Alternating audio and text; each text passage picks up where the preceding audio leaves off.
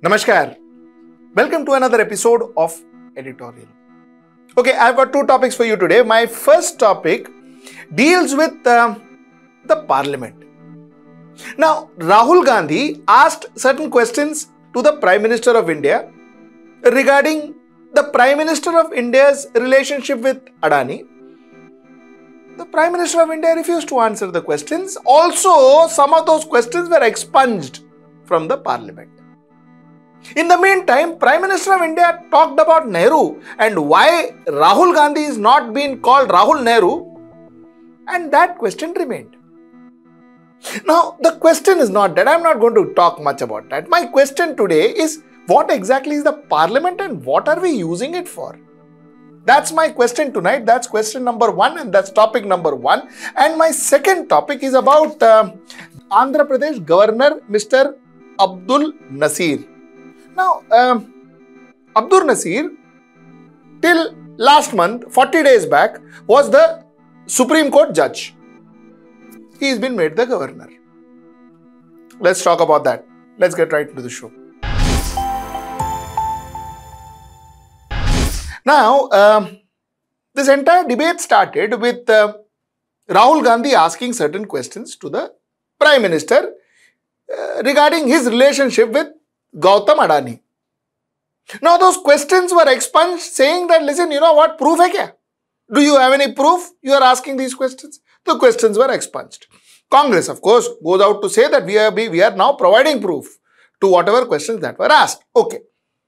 In the meantime, Prime Minister spoke about, that he alone can take on a lot of people, and he asked as to why Rahul Gandhi is not using Nehru's surname and why is he using Gandhi's surname and all of that.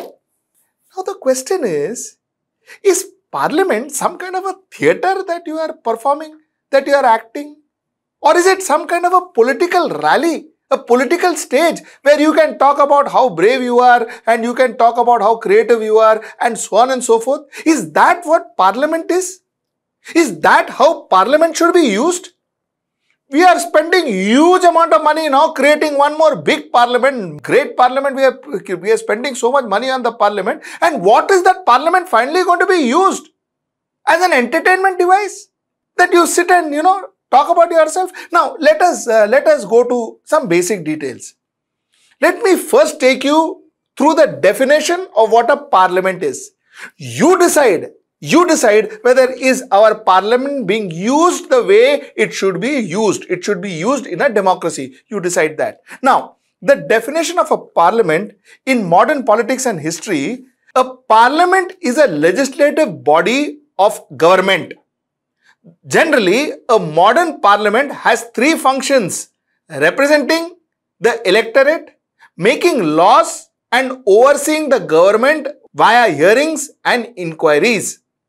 The term is similar to the idea of a Senate or a Synod or Congress in different countries. We are talking about US, you are talking about UK. It is that. The idea basically is to ensure that you discuss governance. You hear people's question. You answer people's question. The government answers people's question. The ideal form of parliament is when you also take suggestions from the opposition parties. Possibly use it if it is necessary and if the government deems fit. That is how a parliament functions.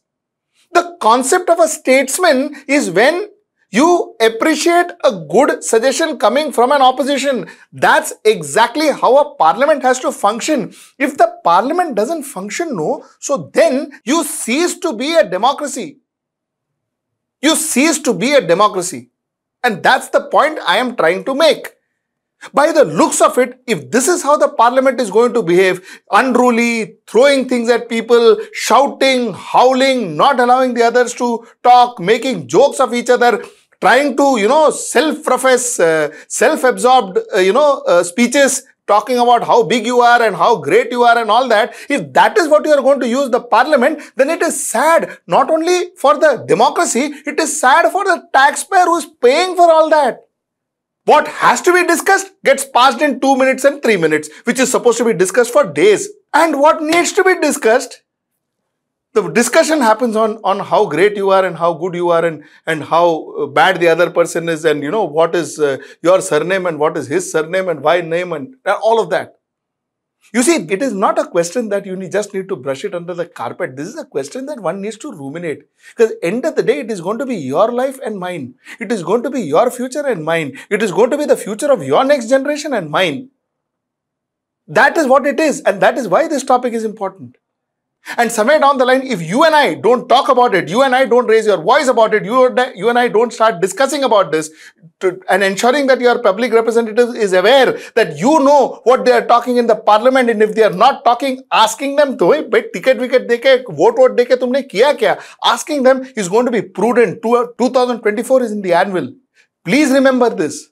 Please remember this, because if your representative doesn't talk in the parliament, that means your representative is wasting your vote. No matter which party he or she comes from. Party is irrelevant. Please ensure to ask your representative as to what they are speaking. And secondly, most importantly, if this is what's going to continue in our parliament, then our parliament will lose the reason why it is. It will lose the reason why it is there. That's the topic number 1. Let's get quickly into topic number 2. Andhra Pradesh has a new governor. This governor's name is Mr. S. Abdul Nazeer. Mr. S. Abdul Nazeer was the Supreme Court judge till recently. He retired 40 days back. Within 40 days, he was made the governor of Andhra Pradesh. Okay. Now, the fact is, Mr. Abdul Nazeer was also part of the 5-member bench that heard Ayodhya case. He was also part of the bench that heard demonetization. He was also part of the bench that heard the triple talaq case. Now, mind you, in triple talaq case, he along with Chief Justice J.S. Kehar descended to uphold the constitution of triple talaq. So, he said, it is not the judge, it is not a court that should uphold or scrap triple talaq. So, he had dissented in the case of triple talaq. But he was the judge that heard it. He was the judge that told that, demonetization was done as per rules and as per protocols, and all the rules were followed. He was the judge who ruled on it. He was one of the 5 judges who ruled on it. In fact, the second judge, Justice Ashok Bhushan, was appointed as the chairperson of National Company Law Appellate Tribunal in 2021. So, he got as chairperson of NCALT in 2021, and of course, Justice Nazeer now got Andhra Pradesh governorship. See, Justice Ashok Bhushan getting NCALT is okay because NCALT normally appoints a judge, appoints a retired judge. So, yeah, to that extent, you cannot be a chairman of NCALT if you are not a judge. So, you have to appoint some judge or another. So, he was appointed. So, okay. But governor doesn't need to be judge. MPs doesn't need to be judge. So, that's the point. Okay. Let us be very positive on this. Let us not go all over the place. Are we saying that appointing Nazeer was illegal?